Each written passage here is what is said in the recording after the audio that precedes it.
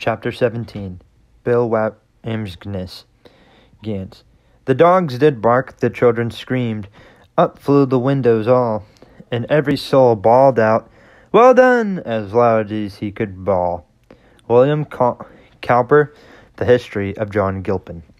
Funny thing, I played in the big leagues for 13 years, 1914 through 1926, and the only thing anybody seems to remember is that at once I made an unassisted triple play in a World Series. Many don't even remember the team I was on, or the position I played, or anything. Just Wamby unassisted triple play. Actually, more people probably know me as Bill Wamby than as Bill Wamby. Wamby fits in a box score easier, so that's how it was reported. But it doesn't matter. Same thing. Wamby, unassisted triple play. You'd think I was born the day before and died the day after. Fact is, I was born in 1894, 26 years before that play, and now it's 45 years after it. And knock on wood, far as I know, I'm still bright-eyed and bushy-tailed. I was born right here in Cleveland, Ohio, although I grew up in Fort Wayne, Indiana. You see, my dad was a Lutheran and clergyman. And in 1895, when I was only about a year and a half old, he was transferred from Cleveland to a church in Fort Wayne. Naturally, it was assumed that I'd follow in his footsteps. That was just taken for granted, that someday I'd be a minister too. Same as Dad. I even believed it myself for a long time. In those days, the old-fashioned Lutherans thought that all you had to do was bring your boy up the right way, and the Lord would take care of the rest. High persuasion, you might say, especially if you were a minister's son. And of course I accepted this. Everything seemed like it was all sort of a cut and dried as far as my future was concerned. Then it happened. I went to Concordia College in Fort Wayne and played ball on a college team. And it started me to think that maybe I'd better reconsider the whole thing. First place, once I got to the playing on the college team, all I did was sit in the classroom and look out the window, wishing that class was over so I could go out and play baseball. Then in the second place, about becoming a minister. Well, I just couldn't figure out how I could possibly do it. The trouble was I couldn't talk in front of people, public speaking in front of a group of people. I simply couldn't do it. I was a pretty bashful youngster, and I stuttered a bit. And I still remember one day I got up to make a recitation in class, and I couldn't get a word out, not a single word. So I got to worrying about how to get out of the whole situation. There was my father, and he was expected of me. I just dreaded telling him I didn't want to be a minister. Even now, I get nervous when I think about it. So I just kept right on, wadding through the whole business. I finished the college, and after that you were supposed to go to the theological seminary down in St. Louis, Missouri for a couple years. So that's what I did. I went to divinity school in St. Louis, even though I still couldn't speak in front of people, without working up a terrible case of stage fright every single time. Unfortunately, nobody there was willing to take the bull by the horns and say right out that this kid just wouldn't make a good minister. So I went on through. It's just a joke, but I did. What happened while I was there, though, was a pure stroke of luck. The good Lord must have really taken in pity of me.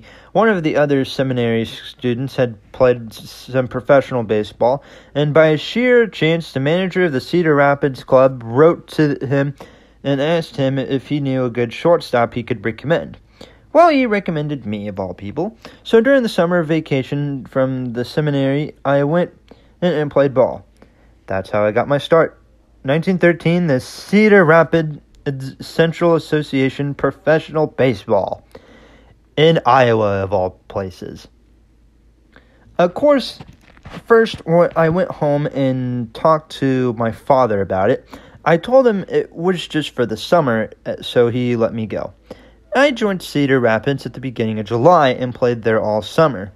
Then I went back to the seminary that fall. They often have opportunities for the students to go on and get practical experience in the ministry and related Fields, Well, it happened there was an opening in North Dakota for a man to teach school until Easter.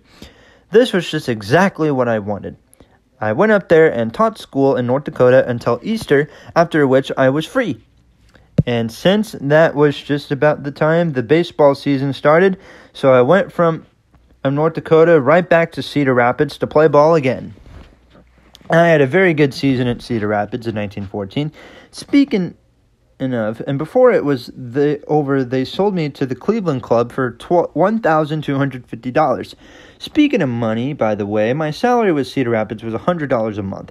It was more when I joined Cleveland, but not a heck of a lot more. There was no such thing as minimum salary in the big leagues back then, like there is now. In those days, it was minimum, you might say. Now being sold to Cleveland, the moment of trial by fire had really arrived. I had to go back and straighten all this out with my father, which I did. I took a deep breath and told him, "Father, I didn't want to become a minister. That I didn't think I was equal to the task, and I always had ambitions to become a professional ball player." And then I knew I had talent. At least it looked that way, because Cleveland had bought me. Well, Dad really amazed me. The biggest surprise of my life. He agreed to let me do whatever I thought best. Didn't argue much at all, and said whatever I wanted to do was fine with him, which was a very big thing when you think about it.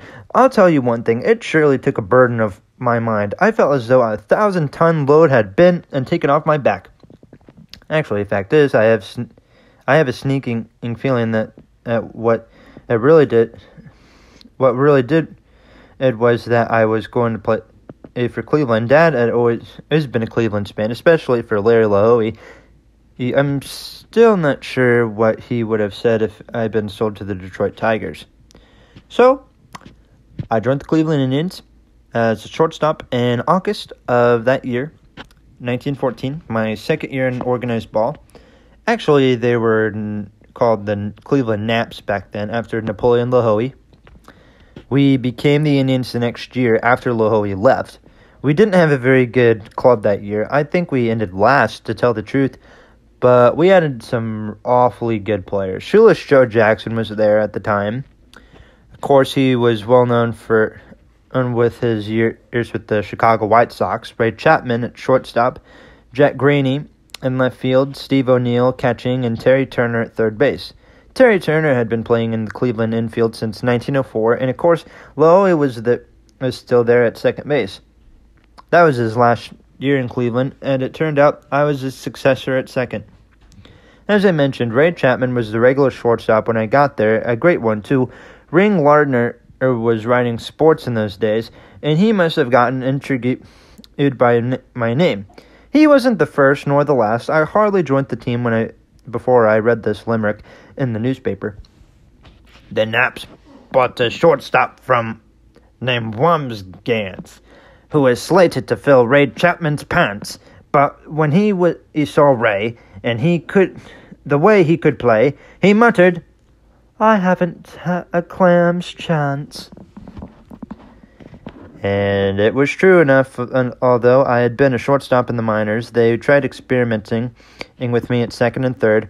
One of the first games I got in was a game versus the Detroit Tigers. I was put in at third base. I hadn't been on the club more than a week or so, and the Tigers tried to rattle me by yelling insults of one sort or another at me. See, their bench was the right next to third base, maybe only 15 or 20 feet away. While all those guys yelling at me while I'm in the field, I looked over at them to see what all the excitement was about. And darned if Ty Cobb wasn't yelling louder than all of them put together. Gee, I thought to myself, that's funny, a star like Ty Cobb picking on a raw rookie like me. So I yelled back at him something like, "If you think I'm such a busher, you ought to see yourself." That's a peculiar thing. I'd get so nervous I couldn't even talk in front of people. But I was never a bit nervous out there on the ball field. Not even with 50,000 people in the stands. And those guys did by yelling at me and was making me mad. In the first inning, Ty Cobb came up to bat. Well, before the game started, Terry Turner, who had been in the league a long time, told me who to watch for.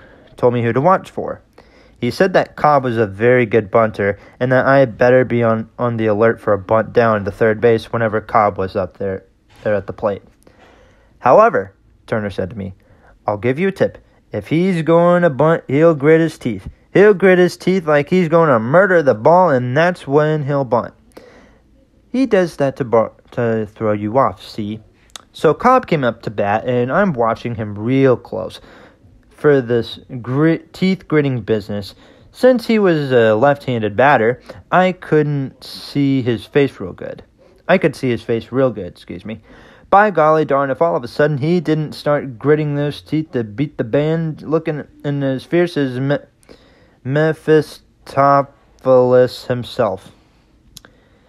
Here it comes, I thought, a bunt.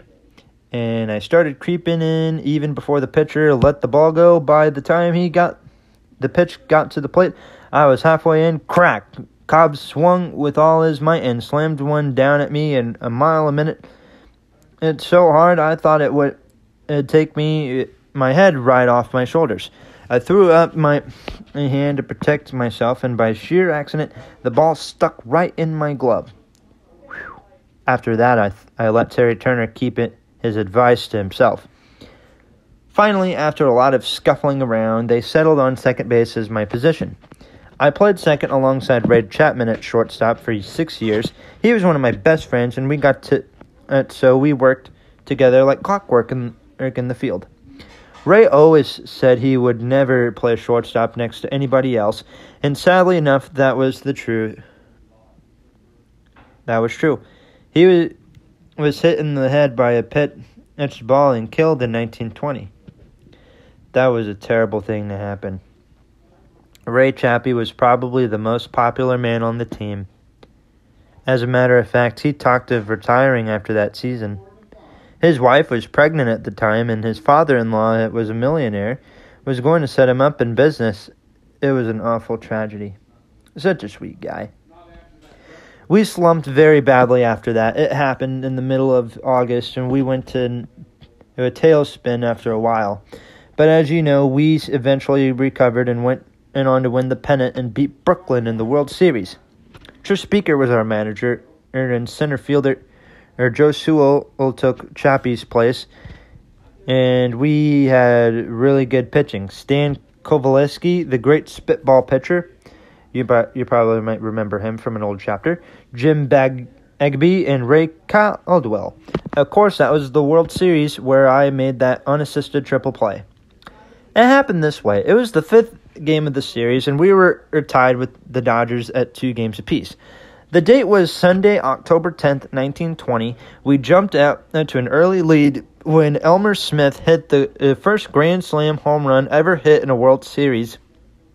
And at the end of the 4th inning, we were way ahead 7-0. First man up for Brooklyn in the top of the 5th inning was their second baseman, Pete Kilduff. He singled to left. Otto Miller, their catcher, singled to center. So there were men on first and second, and no one out. Clarence Mitchell, the Brooklyn pitcher, was the next batter. Well, in a situation like that, with him being behind by 7 runs, we didn't expect them to bunt or hit or run or anything. We figured they'd just hit away. Mitchell was a pretty good hitter, and being a left-handed batter, he generally pulled the ball all to right field. So with all that in mind, I tried to play deeper for him, not especially caring whether he got a double play or not. Not playing close for that. We didn't need a double play. Just stop the rally. It'd be enough. So I played way back on the grass. Well, Jim Bagby was pitching for us, and he served up a fastball that Mitchell smacked on his rising line toward center field. A little over to my right, that is, to my second base side. I made an instinctive running leap for the ball and just barely managed to jump enough to catch it in my gloved hand and 1 out. That impetus of my run and leap carried me toward second base, and as it would continue to second, I saw Pete Kilduff still running toward third. He thought it was sure hit C and was on his way. There I was with the ball in my glove and him with his back to me. So I just kept on going and touched second base with my toe. 2 out. And looked to my left. Well, Otto Miller from first base was just standing there with his mouth open. No more than a few feet away from me. I simply took a step or two over and touched him slightly on the right shoulder. And that was it. 3 outs. And I started running into the dugout. I knew exactly what had happened. The reason I did it is that just a few years before, I joined the club. Another Cleveland player near Ball had done the same thing in a regular season game against the Boston Red Sox. He had made the first unassisted triple play in a big league history, and many of the fellows on the club knew Neil and talked about the play a lot, so it was familiar to me. However, it took place so suddenly that most of the fans didn't know what had happened. So they had to stop and figure out just how many outs there were. So there was dead silence for a few seconds. Then as I approached the dugout, it began to dawn on them what they had just seen, and they were cheering, started, and quickly got louder and louder and louder. By the time I got to the bench, it was a bedlam. Straw hats flying out onto the field, people yelling themselves hoarse, my teammates pounding me on the back. How did it feel, Bill? Oh, they all wanted to know. Well, that's how it felt. Pretty exciting and pretty wonderful. I guess that's still the only unassisted triple play in World Series history. There have been a few since in regular games. I think the last one was in 1927, the rarest play in baseball, they say. I'm still very proud of it. That happened in 1920, but baseball is a game of ups and downs. 3 years later, on Christmas Eve, 1923, I was traded to Boston. We had just bought this very house with my wife, who was pregnant at the time. We moved here in December and had no more than gotten settled before we got the news. Traded to the Red Sox. I'd been with the Cleveland Indians for 10 years and like the town.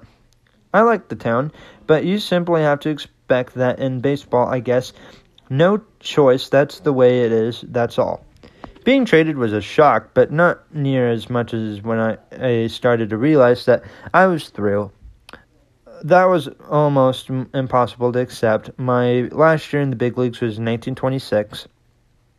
I was only 32. I just couldn't adjust to not playing ball anymore, so I went back to the minors and played there. Managed some there, too. My last year in professional ball was 1932. I was 38 years old. I was the middle of the Great Depression. Opportunities for scouting and managing just ceased to exist, and other jobs were even scarier. So I worked around odds and ends, managed a girls' softball team for 4 years, and this and that until I finally got straightened out. Having to leave the game is a very difficult adjustment to make. That goes for every single ball player. Don't let any one of them tell you different. So there are highs and lows in a baseball career. It has its glories and it also has its sorrows. You know, one day when I was playing with Cleveland, we were in New York playing the Yankees. I was on the elevated train going up to the Polo Grounds, which is where the Yankees were at the time before Yankee Stadium was built. And I was reading the paper on the way. I came across a poem in that paper. Before I got to 155th Street, it cut out and put it in my wallet. Or I cut it out and put it in my wallet. That poem stayed there in my wallet until it disintegrated. By then, it didn't matter because I memorized every line of it. I don't remember who wrote it, and I don't remember the name of the poem, but I do remember every word in every single line of it. It went like this. Now summer goes, and tomorrow snows will soon be deep in the sky of blue, which summer is new, sea shadows creep. As the gleam tonight, which is silver bright, spans ghostly forms, the winds rush by with a warning cry of coming storms. So the laurel fades on the snow-swept glades of flying years, and the dreams of youth find the truth, the better truth of pain and tears. Through the cheering mass, let the victors pass to find fate's thrust, as tomorrow's fame writes another name on drifting dust.